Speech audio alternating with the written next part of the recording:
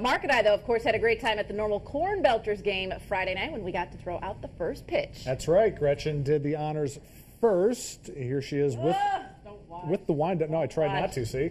With the windup, and the throw came up a little bit short. My pitch wasn't a whole lot better.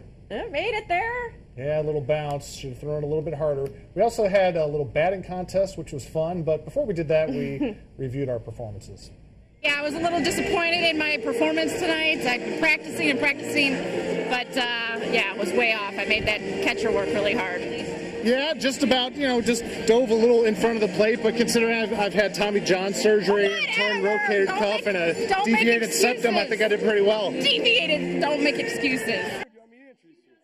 And most importantly, the Corn Belters came from behind to beat the Gateway Grizzlies 6-3. See, we even stretched. We were warming up, and it didn't help. No.